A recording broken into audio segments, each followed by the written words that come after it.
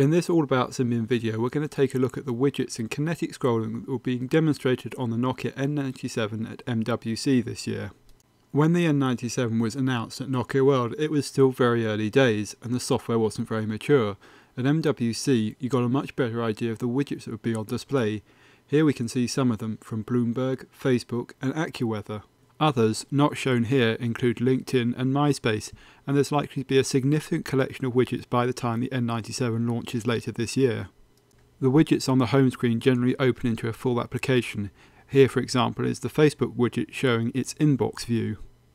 Widgets can also take advantage of on-phone features. Here's the Facebook widget, which can be used to upload a picture either directly from the camera or from the gallery. The N97's home screen widgets are an essential part of the device's experience and go a long way to improving the overall usability and interaction with web services.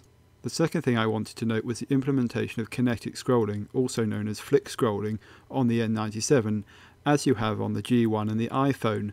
This very much improves the browser experience, something that I've criticised on the 5800.